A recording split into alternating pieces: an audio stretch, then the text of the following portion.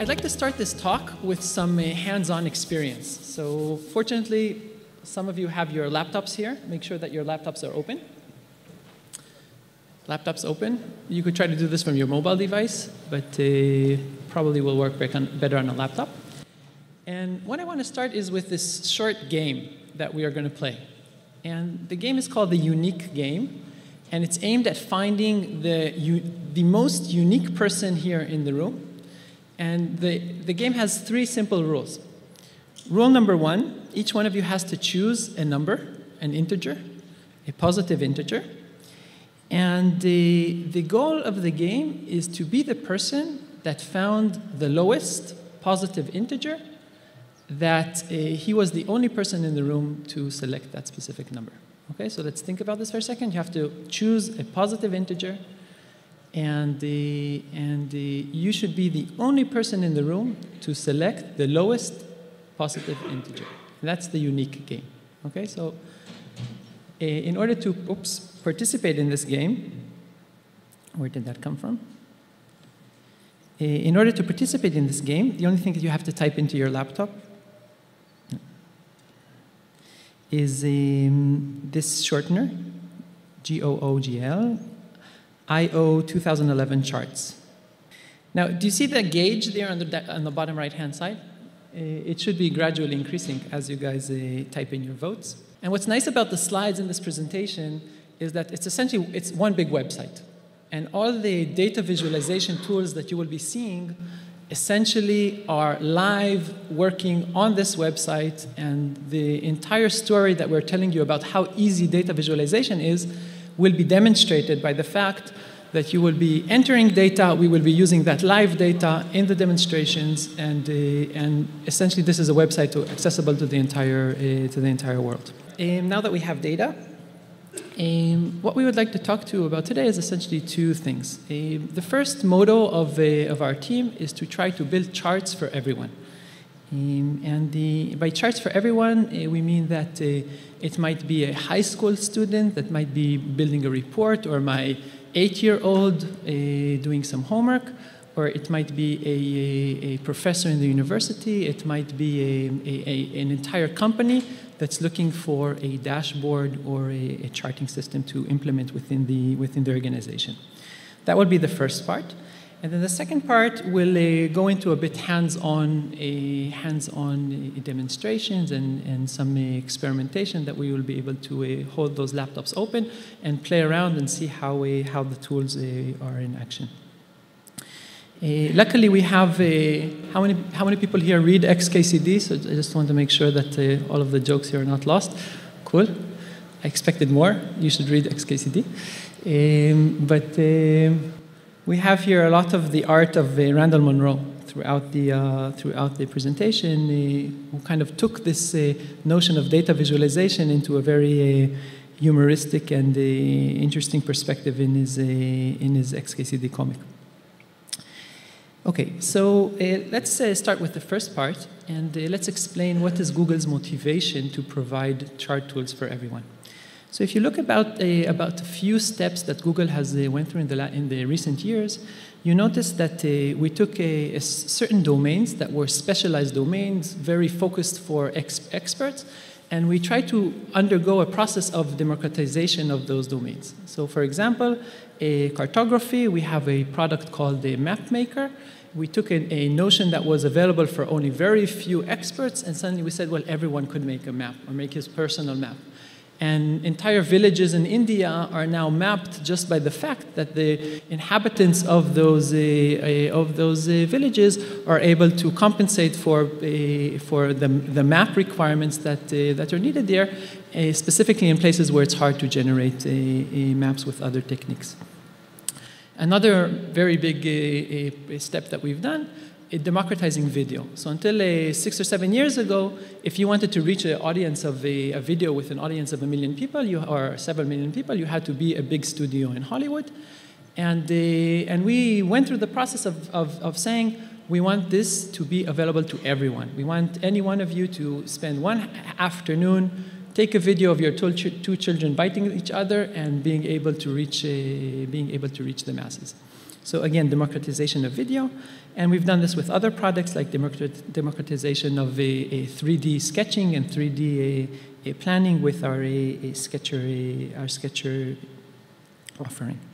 And the question that I wanted to ask in this talk is, could we democratize data visualization? Could we make this a topic that is not available for a narrow set of experts, but rather something that is available for everyone?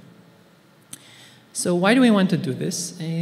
Basically, one chart is worth 1,000 images, and we all know that an image is worth 1,000 words. And let's take one example. So this is a nice demonstration from, again, from XKCD, where what we have here is the solar system depicted as essentially gravity wells. And what the artist wanted to show in this illustration, here, this blue bucket here is Earth. And next to it, we have the moon. It's blown up here in this area. And you could see that to reach the moon from Earth, you need a very big rocket in order to overcome the gravity barrier. But in order to fly back from the moon to Earth, there was a very small pod that just took off and reached Earth because there's a very small gravity barrier in the other direction. So one good illustration, data visualization, could really provide a lot of information that is hard to describe otherwise. One of my favorites, this is a scatter plot. It has here two axes: how easy it is to eat a certain fruit, how tasty that fruit is. We have here seedless grapes that are easy and good, and grapes with seeds that are not so easy. Does anyone know how this chart was titled? This was titled "Fuck Grapefruit." Let's understand why. Okay, so grapefruit is all the way down here because it's, no one likes to eat the grapefruit and it's difficult to eat. We have here another great example, all from XKCD. Number of Google results for I, X have kissed her.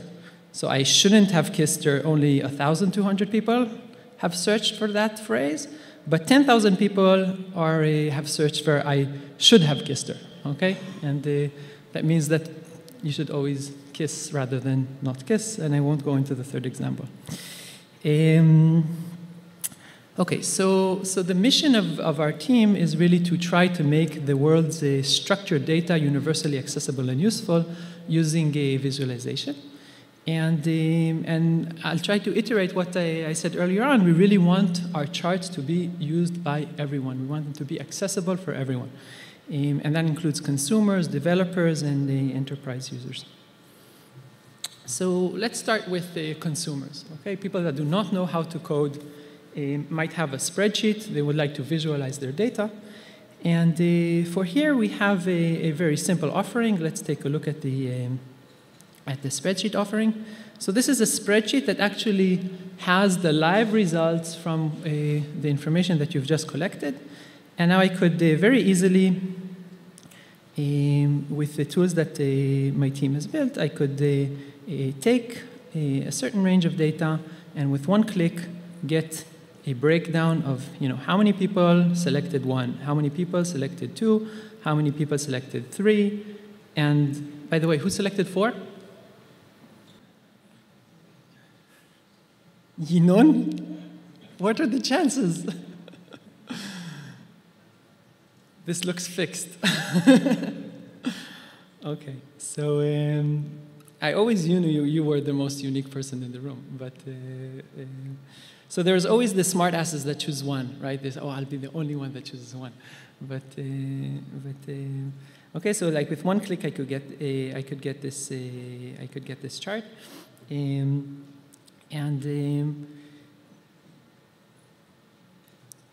interesting resolution issues that we're having here. Add that to the chart, and what's nice in our offering to consumers, unlike Excel or other options that you might have, is that this is a web-based, a cloud-based solution. So if you want, you could with one click, you could publish this chart and put it anywhere you want. So you get this snippet, plug it into your web page, and essentially you're done.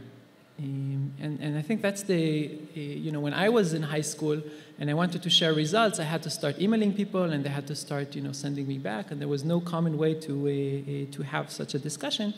And now we provide these tools for essentially everyone to come and to interact with data in a meaningful way.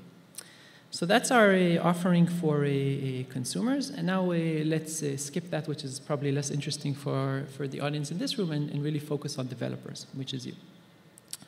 So here we really want to build an offering that's not only about charts. We really want to provide an entire stack for data visualization. And our stack is composed of 3 parts. So one, we have a very rich chart gallery. If you just write charts in Google, you will get to a website that says Google Chart Tools, and you could check it out. So we have a rich gallery of charts, and I think we're introducing new charts probably on a monthly, if not on a weekly basis. A second component that we have is what we call the data table section, which it's a data layer that all charts work on top of a common structure. So if you have that data table and you want to switch between charts, it's really just switching of one option, because they all receive a standardized data table. And we have client-side tools for manipulating the data, selecting the data, and all of that is encapsulated in a set of client-side data table tools. You could create different views over the table, and later down the talk, I'll demonstrate how the data table could be used. But then we go even deeper and we say, okay, we want you to communicate the data to the client in a very seamless way. And we built a series of tools that could help you take your standard SQL database or any database that you have within the organization, and you might say, I want to expose this very easily, and we give you libraries in Java and in Python that could easily wrap your data and provide it to and communicate it with a specific protocol to the client. So we really have a full stack of tools that will help you to take the data from within the depth of the data set all the way to the user's experience. Okay, so let's do a short example of how charts could be customized, which is usually the key request that we get from developers. So this example here shows who's more popular. Michelangelo, Leonardo, Donatello, and Raphael, and the comparison is between the artist and the Ninja Turtle. Okay, so you could see that at this point in time, Michelangelo, the Ninja Turtle, is more popular than Michelangelo, the artist. And here we have a chart that demonstrates this. And what I'd like to do is to hop into our environment, which we call our code playground. You could get to it from our documentation. And you essentially start by selecting any visualization that you'd like, whether it's a geochart like this one, or if, in this case, we want to customize a pie chart. So we could go to the pie chart section, and you get a snippet already working with data already inserted into the snippet. And this is not the data I want. I just wanted the 2 slices, and I wanted the slices to say something like maybe turtle versus artist, and that doesn't really matter. And I could say here who's more popular, and that gives me the relevant text. But if I run that, I get a revised version of the chart of the turtle versus the artist. Let's say plug in some more realistic data. So I know that 5,500 people a day search for the turtle, but only 4,500 people a day search for the artist. Okay, the colors are all wrong, right? You want to customize the colors. Okay, no problem. Okay, I just defined the colors. And I guess the turtle should be some shade of green. Sorry, square brackets. And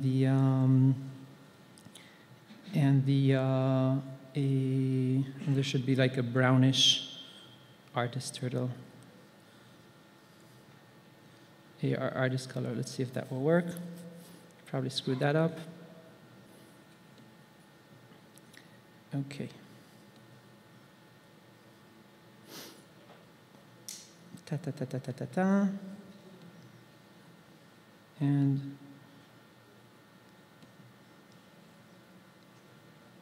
colors, good, good. Curly brackets, extra curly brackets. Oh, here we go. Cool. Okay, so you see that customization is super simple. Only change the parameters, and we have very rich documentation that provides pretty much any customization option that you might think of. And that's how we could get such a chart, and it's really a question of 2 or 3 minutes of work. So if we take a stacked area chart that by default will look something like this, and we want to recreate the kind of black and gray customization options that we saw with XKCD, we could eliminate the axis, play around with everything that we want, and we could get this nice visualization of the gravity wells within our solar system. So customization is a very big topic for us, and we really provide all the tools that you might need there. Another aspect that we emphasize in the last few releases is the fact that we want to provide a richer data exploration tool. So historically, we always had like a geographical view and an over time view, but people said we want modular building blocks that we could combine together and play around in order to provide a richer exploration. So what you see here in the bottom chart is in red, we have the popularity of Dilbert throughout the years. And in blue, we have the popularity of XKCD. How many people read Dilbert? Just to make sure that, has anyone ever read Dilbert? You're behind, guys. So let's do the following thing. Let's see where Dilbert was a few years ago. So Dilbert, I think, started in California. And you could tie the temporal view and see that XKCD starting sometime in 2007, gaining momentum, gradually becoming pretty much the choice for developers everywhere, okay? So a very simple connection between 2 of our tools just to provide an overview of both time and geography. And you could play around some different periods. If you want to say like get an annual view, you could play around with it like this. And it's very simple, essentially a few lines of code of just enabling this exploration on your website. And we're working very hard on generating many other tools, adding new data sources. Our spreadsheets are built in as a native data source, but you could pretty much tap into your SQL. If you use Fusion tables, you could now use that as well. And a lot of, if you go into our site, I think you will get on a monthly basis what are the new things that we're coming out with. Okay, cool. So what we have now is the summary of the unique game. I see a few people have added votes. You were just thrown out of the first place. Who's Uri Haramati? Is he here? So you're the grand winner. I actually prepared swag but forgot to bring it. So send me an email and a swag will be coming your way. So Uri is the most unique person in the room right after Yinon. So you see, we've collected data real time, presented it on this chart, and it's all summarized in just a few lines of code. Now, why do we have congratulations on the top? Because what we would like to do is not only present this data on the web, we would like to have a system where we could come and say, send an email, an individual email to each and every one of you, that says, here is your position within the chart, and see how many people have selected that same number. And if you have selected number 1, you could see yourself in this section. I selected number 3, so I appear here.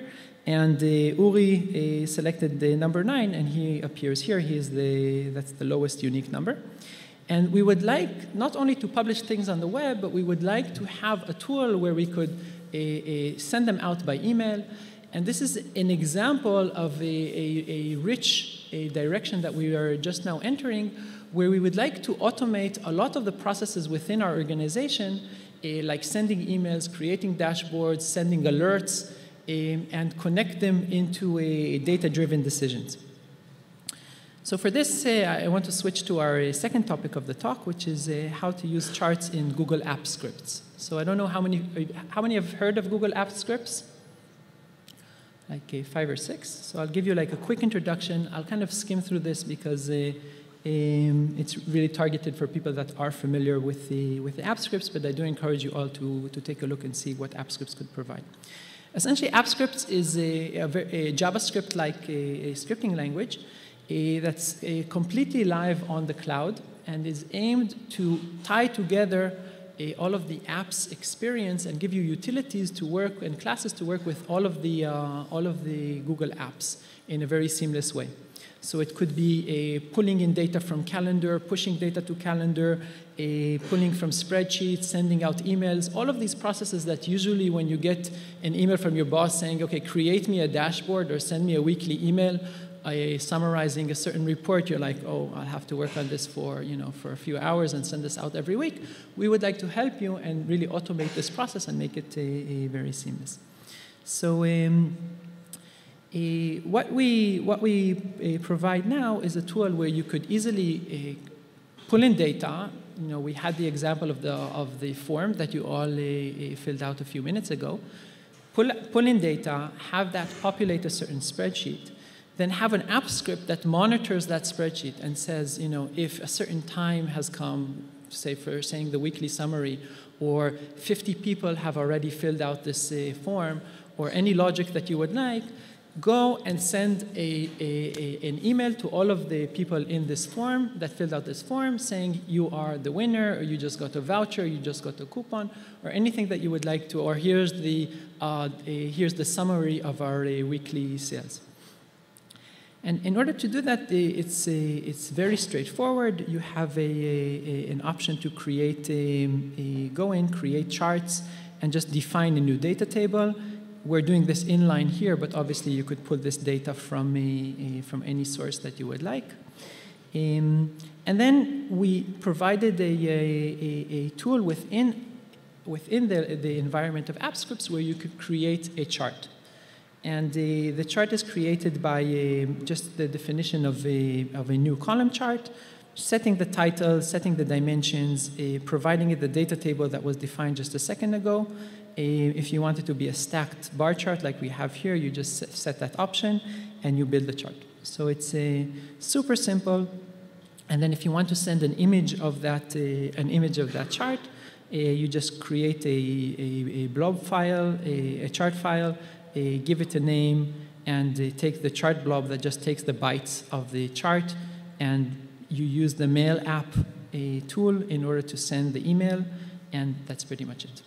And a few months ago, we've launched this in Google I/O, and everyone in the room got an email showing his position within the competition, and this was literally the code that we used in order to provide that demo. Okay, so that was a few words on app tools. And now I want to touch 2 more topics and then dive into questions. So one thing that we've observed is that our code right now requires, this is pretty much a short snippet of how you could create a new chart. Here's where it's pulling the data. So right now in this specific example, it's pulling it from spreadsheets. And then you have to create a handler on the query response. And this was kind of the traditional way to set up a chart. And all the way down here at the end, you have chart draw. And what we tried to do recently is to create a new syntax that kind of summarizes this in a very compact way with what we call a chart wrapper. So a chart wrapper is a default way to initialize a chart. And the only thing that you have to provide as options is all of those parameters in the code section that you saw in the previous slide, like give me an option that defines the data source, give me an option that defines the chart type, give me an option that has the div on the page, and the name of the div on the page, and that's it. And so the initialization is a lot more compact than what it used to be in the past. And in a second, I'll tell you why am I explaining about this chart wrapper right now. Once you've created the chart wrapper, it's not the end of the story. You could easily alter it by changing the chart type, and the chart will change on the page once you call this set chart type or set any option that you would like. So this serialization of this helps us. This new representation helps us in providing a serialization of the chart type. And if you want to have provide your users on your website an option to save charts, you could easily serialize it and get or modify it and create it easily. And the code is a lot cleaner than what it used to be. But there are a lot of exciting things that could be done once we have this encapsulated definition of what a chart is. So one of the interesting things that we've built with this is a chart editor. What do I mean by a chart editor? I would like to provide our users with a tool that they will be able to say, okay, I got the chart that you wanted to present, but I want it slightly differently, okay? A winner of the unique game, what's your favorite color? Blue, okay. So say I would like to go and to say, okay, my winner right now is indicated in yellow, but that's definitely not his favorite color. I would like to give him a different color. And so let's choose, maybe not the best shade of blue. Is that a good blue? Okay. And now the chart on the website stored, saved, the wrapper serialized version, and blue is now the defined color of the chart. And you saw that the editing experience was very smooth. You just go in, you change the color, and this is a tool that now you could provide to your users in a full option of customizing, not only as a developer, but also as an end user of the tool. Okay, I'll skip the chart editor example, but we might be able to make these slides available later on today, and you'll be able to, or you could go to our website and find examples of how to instantiate an editor and how to play with it, but it's pretty much, as you see here, like 7 lines of code, super simple. Okay, so the last topic that we wanted to present before we conclude is the notion of dashboards, which and data exploration, which I mentioned earlier on, but is becoming a more and more important topic in the way companies make internal decisions and provide tools for external users. So we're often in a scenario where your boss comes and says, you know, I want by the end of the day, give me a pie chart of a breakdown of our sales. And then he says, oh, no, actually, I want it over time. And then he says, I want it for each division. And now I want to see it over geography. And you get these repeated requests. And each one of them is like, I have to now build a dashboard for my boss.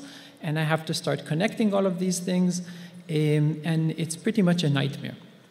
And building dashboards is a key topic that tries to address the fact that an individual visualization is great, but if you don't connect several visualizations to tell a full story, you're only getting at each given time only a very certain projection of the data, and you don't get to feel the entire data set. Now, the problem with dashboards is that they're connecting all of the data and saying, oh, this control should control these charts, and this control should control these charts. And especially in a rich dashboard, it becomes pretty much a nightmare to maintain and to develop all of the dependencies between the different elements within the dashboard. And this is what we want to address in the next 2 or 3 minutes by launching a new set of very simple controls, a language of a package of controls that give you a simple way to control your data exploration experience. So controls, what do I mean by controls? You might have controls that introduce text or that choose a value or that select a certain range. And usually a dashboard has 2 sections. One is where you say, okay, here is the narrowing down of the slice of data that I would like to focus on. And then there's the visualizations. So we've created a gallery of controls. You could see some of them here. All of them are, again, very easily customizable. And now we would like to use that as a building block in order to build that dashboard that we mentioned earlier on. Now, we already saw earlier on that in order to create a chart, the only thing I need to do is to instantiate a chart wrapper, give it the type, pie chart, maybe some options, and an ID. Now, in a very similar manner, with the new library I've just mentioned of the controls, you have the control wrapper. Okay, the control wrapper does exactly the same. You give it a control type, like a number range filter, which is what we have here. Give it a few options, maybe give it a name, salary, give it a minimum value, a maximum value, and give it again the container ID, the div on the page that should present that control. Now, in order to connect them together, what we need is a new entity that we call the dashboard. And the only thing the dashboard does, it binds together controls and visualizations. Okay, so you see the dashboard class has a member called bind that essentially says this control should now dominate this chart. Okay, so it's super straightforward. And the only input that the dashboard receives is the database that, the dashboard database that, the data table here that essentially says I provide the dashboard with one data table and all of the different slices are managed by the dashboard. And the only thing that the dashboard needs is a set of binding elements that says these controls control these charts. And that's it. And this is the code that will help you build your dashboards from now on. So we saw the chart wrapper. Let's skip this. We saw the control wrapper. Okay, that's is the new section. And then we have the dashboard that kind of binds them. And you could bind several controls to several charts. Okay, so we have here wrapper 1 and wrapper 2 controlling charts 1, 2, and 3. You could even have controls that affect each other. So occasionally you have a country selector and you want the country selector to dominate a certain range selector, but that range is specific for that specific country. So a control could also dominate another control. And if you think of it, it's like a directed graph of dominance where you define which elements control which elements down the flow of the dashboard. Let's wrap up with a quick demo. So I think we have here an example where this would be just the chart wrapper. We have here the actual code that is running here. Let me see if this is indeed the actual code. Yes, okay. So you see I modify code on the left, and it's indeed modifying the chart on the right. And now we would like to add a control. So we have here a year selector, and you see that in the visualization down here, which is a very simple table visualization, everything is filtered down to 2008. If I, to 1980, and if I change that, it automatically reflects on the chart. Here's our chart wrapper that we've played around earlier with. Here's the control wrapper, again, a few lines of code, and the key thing that binds them together is the dashboard that says, okay, take the year control and just bind it to the chart that we've defined on the top. This is all of the code that you'll need to run in order to have this simple example. But then you might want to have a more complex example. Let's skip ahead to say the full-fledged thing. So I could have here I think in this specific data set, we have a life expectancy around the world. And you could see that life expectancy moves between 43 years and 83 years. I could say, okay, give me all of the countries with high life expectancy, okay? And now say, oh, but I want to see who had life expectancy for a while now. And you could see that that narrows down a bit. And you could see that this control over here dominates this control down here. Suddenly it doesn't go from 42, it goes from 67 because I went back to 1990s and that was the minimal value back then. And we have an entire dashboard that is just essentially one command, dashboard. Dashboard bind wrappers of controls to wrappers of charts and provide this full interactive experience. Cool. So let's wrap up here and provide some time for questions. I encourage you all to go into our website. We went through a major recreation of the website to help you find anything you need on the website itself. We have a very active discussion group on the website, so just feel free to register to our mailing list, and I think if you post a question there, like within a few hours, you get all the resources that you might need. Thanks.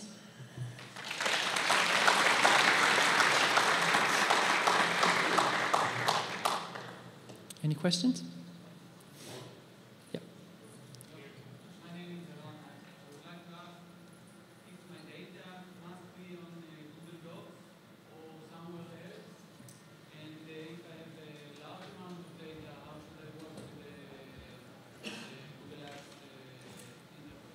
So I want to make it as clear as possible that the answer is 100% no. You don't need to have your data at Google Docs at any stage. You could have, what database do you usually use in? So look into our documentation. We have different degrees of wrappers for different types of data sets, and you don't have to have it. I just demonstrated on spreadsheets just for simplicity, but you could essentially wrap any standard database that you would like, and you don't ever send data to Google, and it's very obvious to us that we only provide you with tools and utilities that will help you expose your data in the way that you feel comfortable with. We essentially are trying to provide tools that will make the world's data universally accessible and useful. Google does not, does not require that you put your data on the Google Cloud in any way.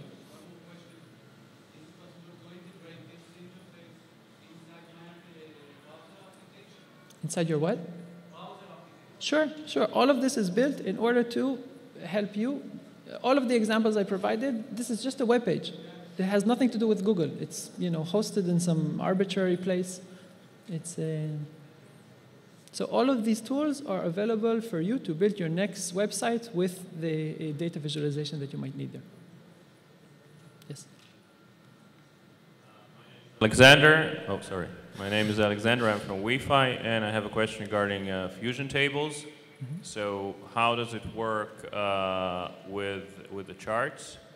Actually, I've had some slightly problematic experience with fusion tables. So, I mean, maybe there was some downtime lately, so maybe you could also explain about that. But my question is more general. How does this work with fusion tables, and how far Google is going to support like fusion tables? Is it like a living product? And So I started out by saying that we have three components in our offering. One is the charts themselves. Previous question clarified that charts, you could put them anywhere you want on your web page. They all built on top of the data table structure, that's a client-side structure. And then the third component was the interface to different data sources. And if you want to build your own data as a data source, you could do that. If you want to use spreadsheets as a data source, you could do that. And if you want to use fusion tables, we already have that built in as a native data source. So hooking in a chart to fusion tables, you just provide the URL of the table in the chart wrapper. You just provide as the data source the URL of your fusion table, and that's it.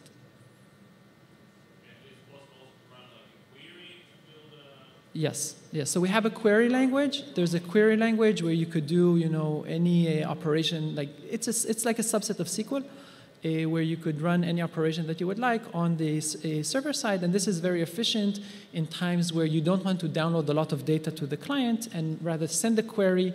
If it could be processed on the server, it's processed on the server, and you get just the reduced result that you need to present in the visualization on the client side. Okay. Last question. Hi. Do you currently have any limitations regarding the size of the datasets that can be processed?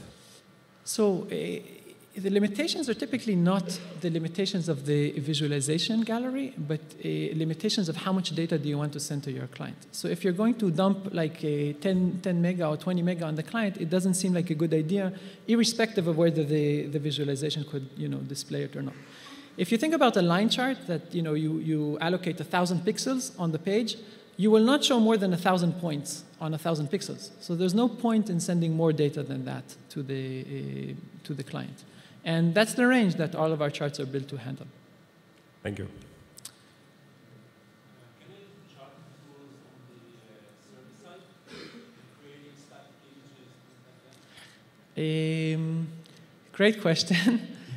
Currently, the answer is so. The question was, could this be used server side in order to create images of the chart?